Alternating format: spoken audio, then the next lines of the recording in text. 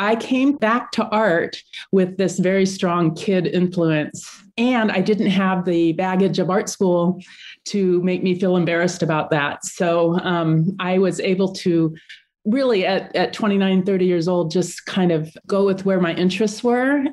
I feel very fortunate. It's the Inspiration Place podcast with artist Miriam Schulman. Welcome to the Inspiration Place podcast, an art world insider podcast for artists by an artist, where each week we go behind the scenes to uncover the perspiration and inspiration behind the art. And now, your host, Miriam Schulman. Well, hello there, passion maker. This is Miriam Schulman, your curator of inspiration. And you're listening to episode number 189 of the Inspiration Place podcast. I am so grateful that you're here. Today, we're talking to an artist who hasn't always been an artist, and her mother didn't encourage her to be an artist, as might be the story for many of you listening. I know for myself, my own mother didn't believe I could make a living as an artist and definitely discouraged me. For today's guest, her mother was an artist and probably struggled with her mental health. So part of her own journey has been healing that and learning to trust her inner voice and not the imaginary voice of her mother who didn't encourage her. But before we get into today's interview, I wanted to make sure you knew that I have a free masterclass that will help you get started painting portraits in watercolor. When I first started drawing portraits, I used to struggle to get a likeness using academic methods until I learned what now I call a taboo technique that easily captures people's likenesses. And I discovered it's actually the dirty secret behind many professional portrait artists. They use this forbidden technique, but they don't want you to know what it is because they're worried that you're going to think they're cheating. After completing dozens of commissioned portraits that make my clients ooh and ah, I folded this technique and other shortcuts into my 5P portrait painting process.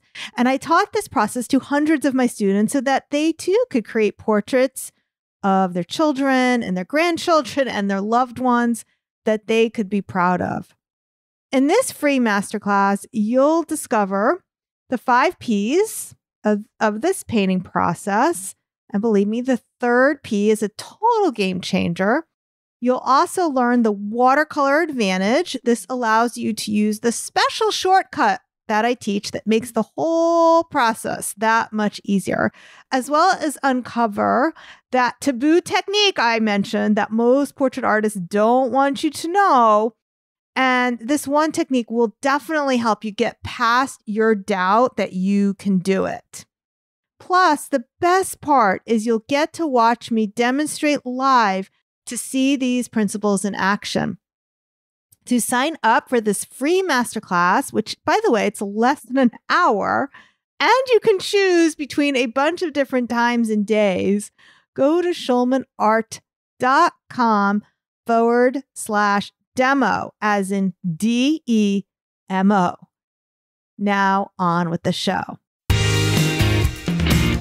Today's guest is a painter, illustrator, and creativity workshop instructor known for her fun and innovative projects and techniques designed to help adult students rediscover a more spontaneous, playful approach to creating. She's the author of 3 instructional art books, including Drawing Lab for Mixed Media Artists, 52 Creative Exercises to Make Drawing Fun, Drawing and Painting Imaginary Animals, a mixed media workshop, and The Art of Silliness, a creativity book for everyone. Together with her husband, Steve, they produce online art classes in drawing, painting, and mixed media through carlasonheim.com. Please welcome to the Inspiration Place, Carla Sonheim. Well, hey there, Carla. Welcome to the show. Thank you so much for having me. Well, I'm so excited to talk to you. First of all, where in the world are you? I live right now near Seattle, Washington, in the town right south of Seattle. We've been here 12 years, but I've spent my adult life moving from different states every 10 years or so. So I've landed in the Seattle area. Our grandkids are here. We love it. So we're here. We figure our next adventure when we hit 10 years was to stay where we are. So, so we're going to stay in Seattle for at least another few years. My childhood was all about moving around like every 2 years. So when my husband and I got married, I said, we're staying in this house forever. And actually forever just ended. So we are selling our home of 25 years. And wow. Yeah. And now we're moving to New York City. And it almost feels like preparing for the afterlife. Since I had always thought we'd live here forever. And now it's like, no, there's a whole nother life after this one. So.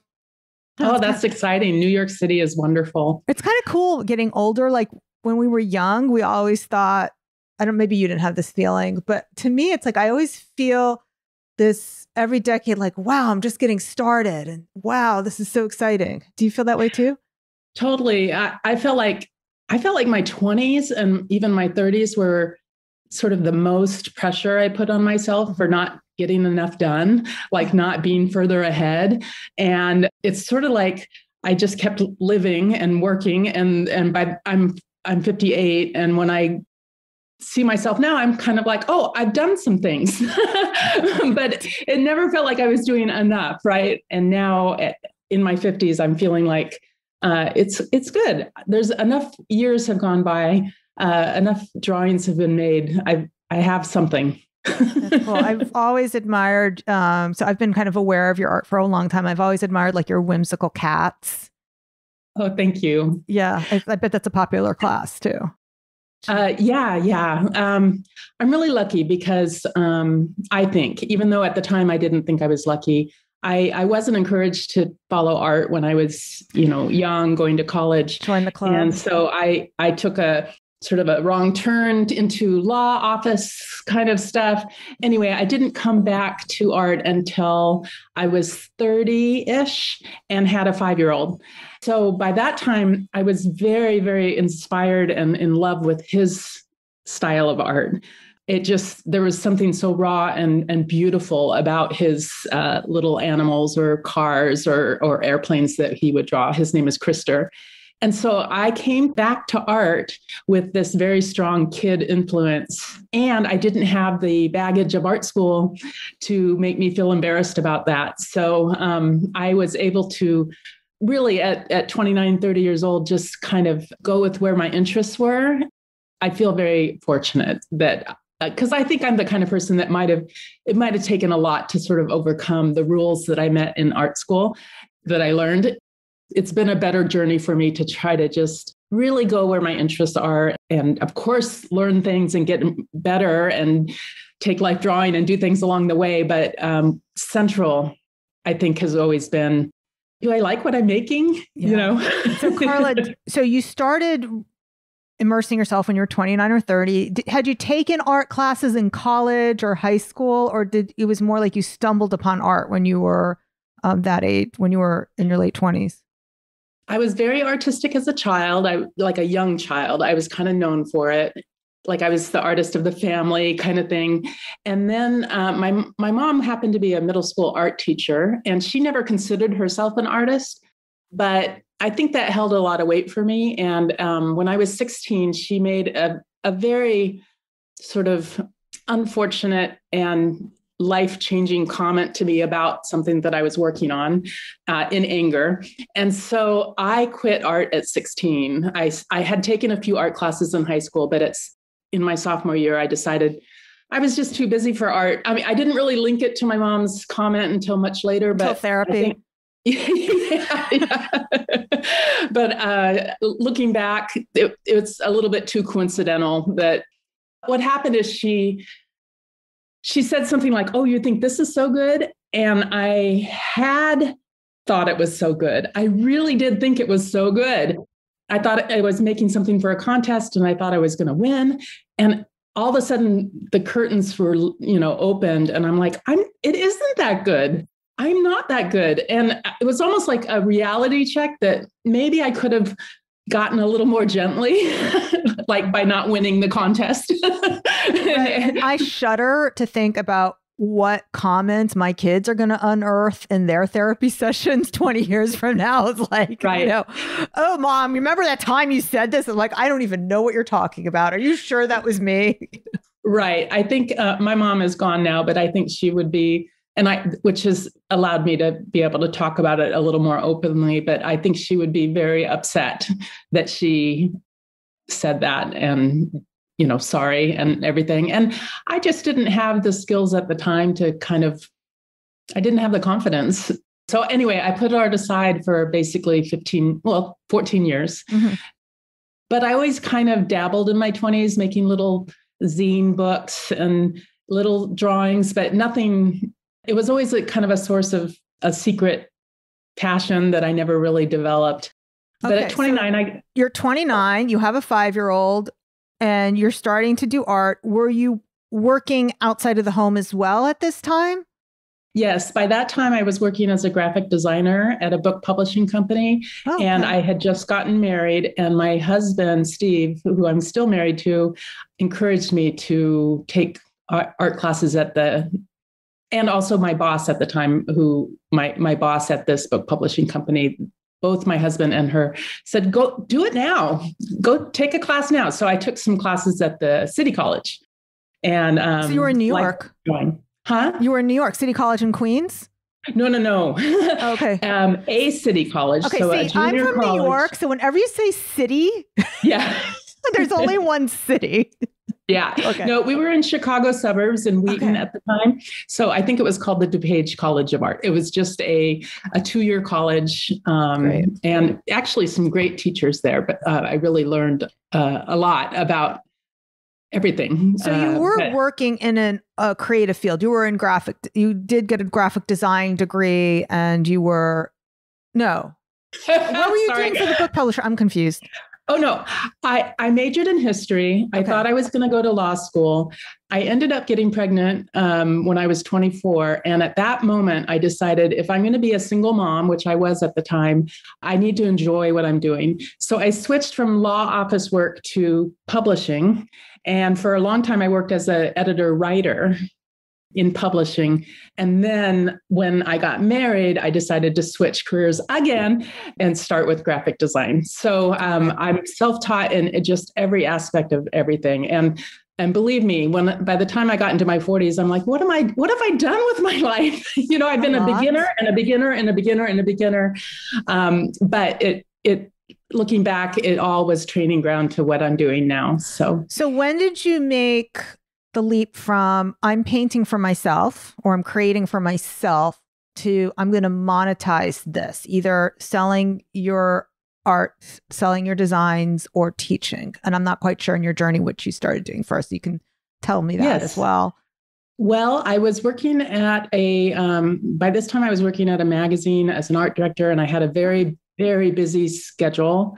And I was pretty unhappy in the job because there's just, office politics are very hard for me. I'm really an honest person. And whenever there's like little dishonest stuff going on, it hurts my heart. Right. So I was pretty unhappy. And so we decided that my husband would sort of support us for a while with his photography work.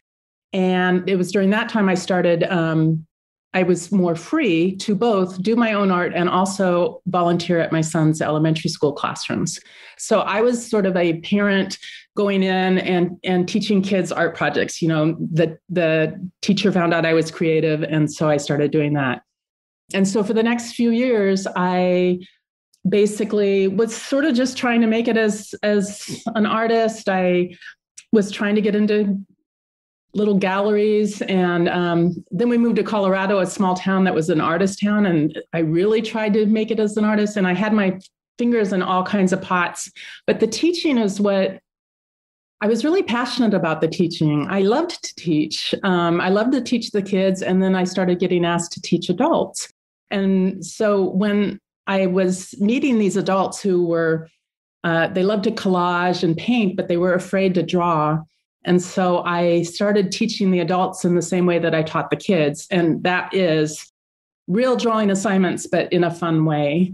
And that's what you still do now, right? And that's what I still do. Because you have a very accessible, whimsical style that I know the students love. Okay. So when did you start teaching online then? So one of my sons was in high school, and my husband was traveling a lot for his work. And then I was traveling a lot teaching live.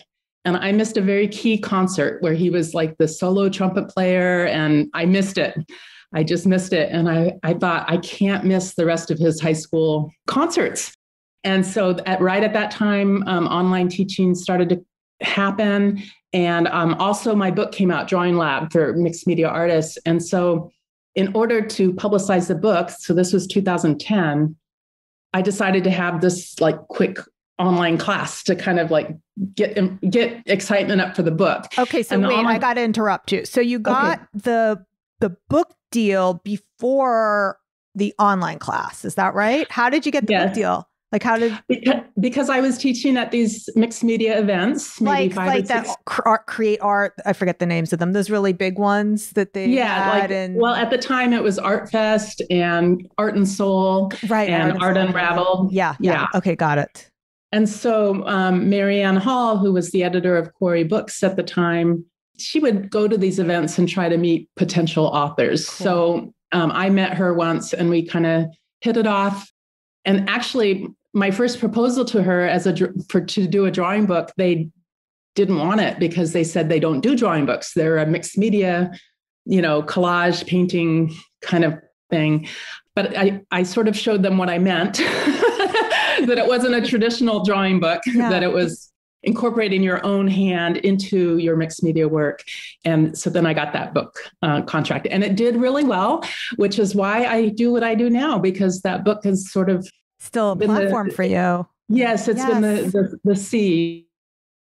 Mm-hmm. That's excellent. So anyway, to market the book, I did an online class that was no video, just PDF based. And then about a year or two later, I'm like, I asked my photographer husband, who knows a little bit about video now, can you just set me up with my iPhone so I can do a video? And he said, no, I can't.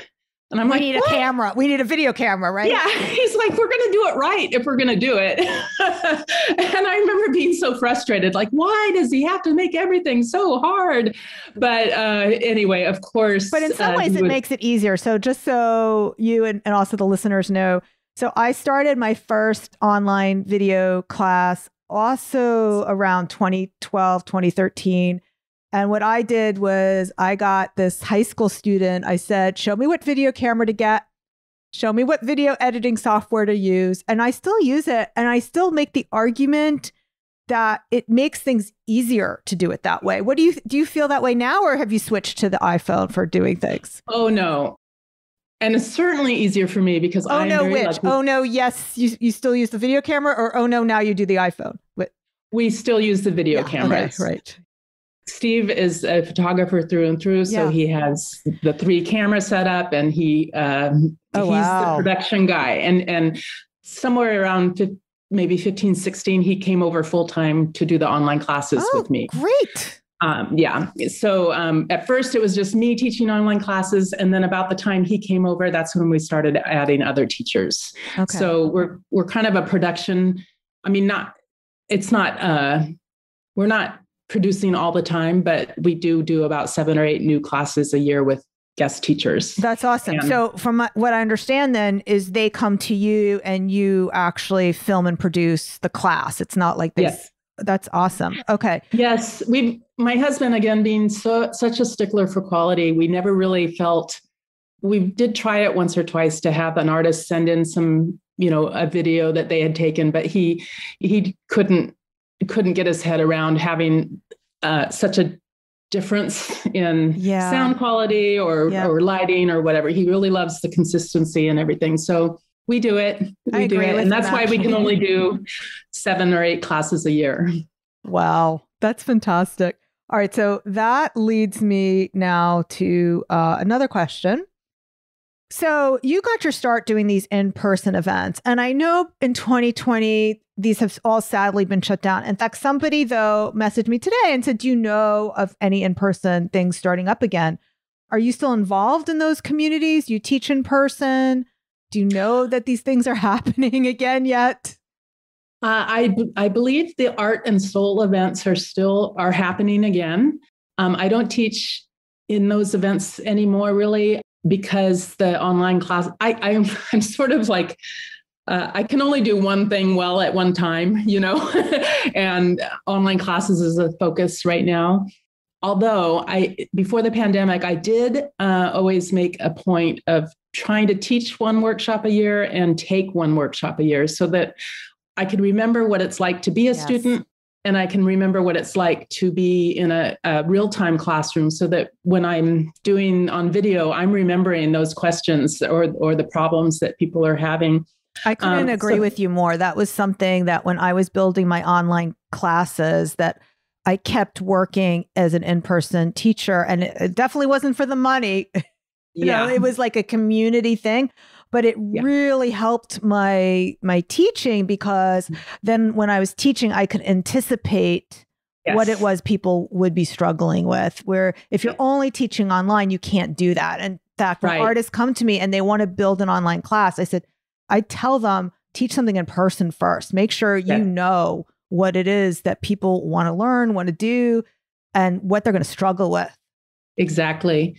Yes. And so my live teaching these past 5 years or so has been through Bellissima Art Escapes, which is a smaller, she does some classes in Washington State here, but I taught in Mexico. So it's like this whole, it's like a week-long trip that we take, and we eat really well and we make art for a week. So that has been until the pandemic, that was my teaching outlet every year. So that's where you teach, not where you take.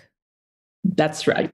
That's right. The eating really well got my attention by yeah. I was like, oh, eating really well and art. That's I know. Great. Kathy Vizzani used to work. She's the organizer, or she's the owner, and she used to work doing events for chefs. So she knows all the great places to eat, and so it's kind of like it's this double, art and good food.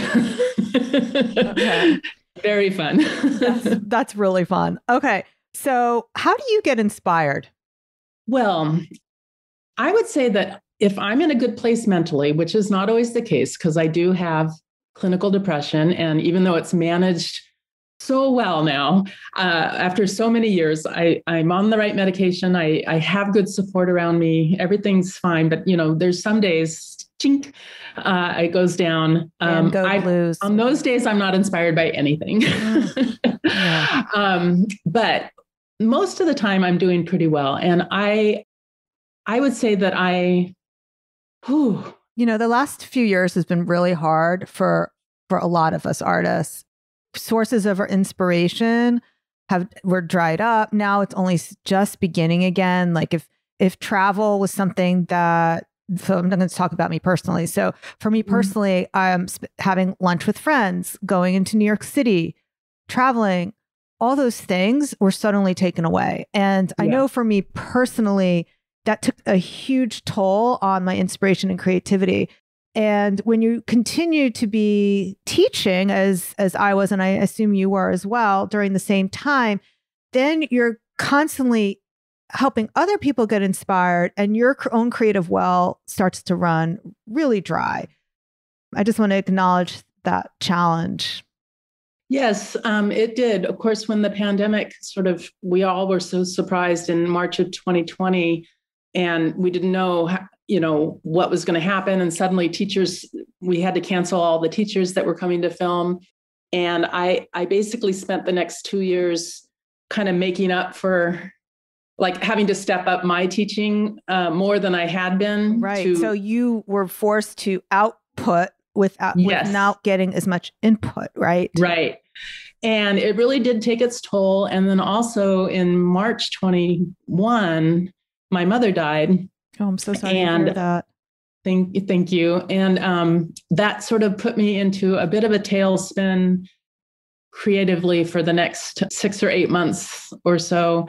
And so we decided, Steve and I decided this year that I would pull back on teaching just a tiny bit. So usually I would teach my year-long class, and then also I would teach 1 or 2 other classes.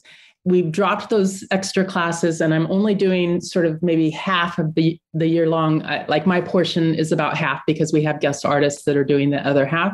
So I've really been able to basically to take a sort of half sabbatical, and I'm starting to really feel, it's really important to take care of yourself and rest. And it's scary because it's like not as many people are going to sign up maybe for the class because it doesn't seem as much, right? And that happened. There was a dip in numbers, but it's so worth it when now I feel like I have some space to innovate again. So as far as things that inspire me, I'm very inspired by other artists' work. I love the Paul Klee and Picasso and that era.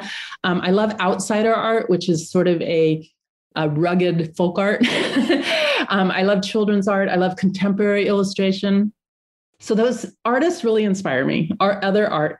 I also love faces and animals. And I think that mostly, and I also do some flowers too, but the flowers seem to be almost like figurative in some ways. They seem alive to me.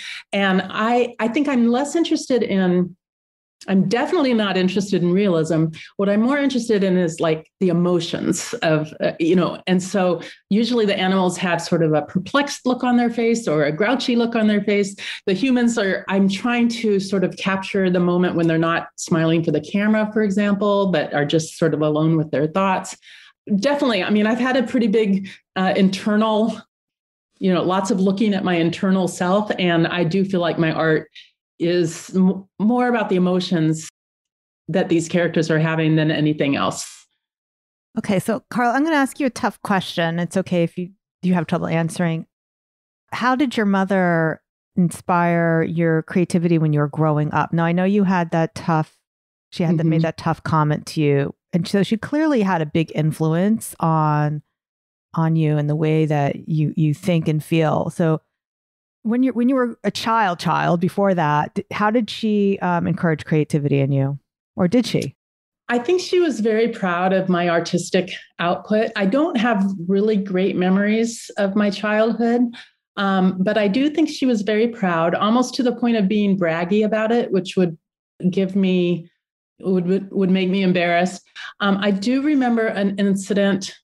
She was both really encouraging and also, unbeknownst to her, very unencouraging. I remember an incident when I was about maybe 8, and she was divorced and had a boyfriend named Jake. And I had spent a lot of time drawing a picture of them dancing at a party. I was so proud of this picture. He was in his suit and she was in her pretty dress and everything. And I remember being in the car and handing her the drawing. She was in the passenger seat and she burst out laughing. And it was not the response I was hoping for as a very sensitive little girl. And it turns out that I had forgotten to put shoes on Jake. So he was in his suit. He was all dressed up in his suit with bare feet. And to her, that was hysterical, but not in a way that included me in the joke. I wish I was the kind of little girl that would have just laughed with her and seen it as something good, but I didn't. I saw it as a criticism or whatever. So my mom was really unfiltered, and especially if her emotions were involved or whatever. And so I have to say that probably just historically, knowing who my mother was and everything, the messages I got were mixed. When she was happy and in a good mood, my art was wonderful. But if for some reason she felt threatened or she was trying to show off in front of somebody or something, then she would do things that were hard for a kid like me. So I definitely feel that by the time that 16-year-old event happened, I was sort of I must have been primed to quit. That's, you know what I mean? Like it didn't happen in a vacuum, just that one incident. No, I think that and I can understand that if you had a difficult relationship with a mother who was an artist, that and you wanted to distance yourself from that, and you wanted to separate from your mother and was having trouble separating because it sounded like she would mix up. There might have been a little codependency there. Maybe. Yeah. I'm not a psychologist. No, there was. Okay. Yeah. So, well, just one what you're describing. So, that would be natural for you to reject the part of you that was most like your mom. Yeah. Yeah. Right. And she was a teacher, and I didn't think I wanted to be a teacher. You're an art teacher. So I didn't go to school to be a teacher, but it came through anyway. And I'm really, I have to say that I do remember calling my husband when I was teaching at one of these events, and we'd had a really good class. I'd had a really good class with 8 people, and some people had come in and they didn't draw at all. And other people had drawn for years, but they had lost their joy of drawing. And they all left so happy. And I was so happy. And I called my husband and I'm like, this is my mission. This is just what I need to be doing. And it still feels funny that it's important, that it would be important to help people get over the fear of drawing. But I feel like it's been a gift for me as well. So Carla, this is airing, I think, in the middle of April. So why don't you tell our listeners if they want to take a class with you? I know your website is carlasonheim.com. Do you have classes available all the time, or do they start during certain times of the year? Both. So we're kind of like a book publisher, maybe. We have like this backlist of classes that people can take at any time and get immediate access to all the lessons.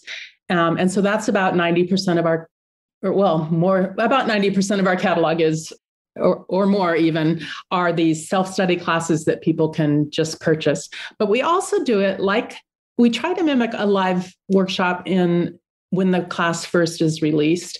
So it would be as if you're watching a television show and there's a new episode every Tuesday. We kind of have that happen. And most of our classes go over a 2-week period. So the classes are Tuesday, Wednesday, Friday. The lesson 2 video isn't released until its day. So that kind of forces people not to binge watch the whole class. It kind of tries to replicate a little bit more what we would do in a live workshop. I don't know about you, but when I'm having people in a live workshop do things, I don't necessarily tell them the whole story. We're doing this section, and then later this section will build on that section. But sometimes it's nice to not know where you're headed. It's better to just sort of do and trust and not try to plan it too much. What I found with my students is that if I give them all 8 weeks of material on day 1, they shut down. It's too overwhelming. And they're more likely to complete the course when we drip it out the way you're describing, because then they're looking forward and anticipating each class rather than thinking, because something that can be done at any time is done at no time. Right. So that's how we do our new classes. So like in April, we will be having a class by Lori Rosenwald, who's a illustrator and artist that I've admired for years. She's very much we share a similar mission in making a lot of work. Of all that work, there's going to be these little gems. She works very quickly, so it's kind of exciting. We also have a class coming up with Henrik Drescher, who's another illustrator that I have loved since the 90s when I used to work for the magazines. So I'm feeling really excited now that I'm starting to work with these people that I've sort of admired for so many years. But we have classes in drawing, painting, collage, mixed media, and then a few classes in off-topic things. We call them off-topic, but they're not really, because creativity is everything and it all helps. All the classes are the same in the sense, but different. And we have classes in weaving and bookbinding and encaustic painting and can't remember. Okay. Well, there'll be a lot to explore when they go to your website. Carla, thank you so much for joining me here today and sharing so authentically and vulnerably. I really appreciate it. And don't forget, if you liked this episode, you'll have to check out my free masterclass. If you want to learn how to create realistic portraits in watercolor that capture a likeness, it's not as hard as you think. Go to schulmanart.com/demo to learn how to get started. It's totally free, and there's a lot of times to choose from. Again, that's schulmanart.com/demo. Do you have any last words for our listeners before we call this podcast complete? I would say that every drawing, no matter whether it's you are beginning or experienced, has magic to it. And in some ways, the more accomplished you get, you might even lose some of the magic. So really, if you're new to drawing, really embrace that freedom that you have right now, because it's all beautiful. And also go to your interests. If you don't want to draw people, don't draw people. Or don't draw people until one day you think, okay, I want to draw people because I want to I'm ready to try. But I really would say that trust yourself. You will go with what you like, and you will eventually be ready to do what you need. That's beautiful. Thank you so much for being with us today. We really appreciate it. Thank you. Alrighty, my friend. Thanks so much for being with me here today. I'll see you the same time, same place next week. Stay inspired. Thank you for listening to the Inspiration Place podcast. Connect with us on Facebook at facebook.com/schulmanart, on Instagram @schulmanart, and of course on schulmanart.com.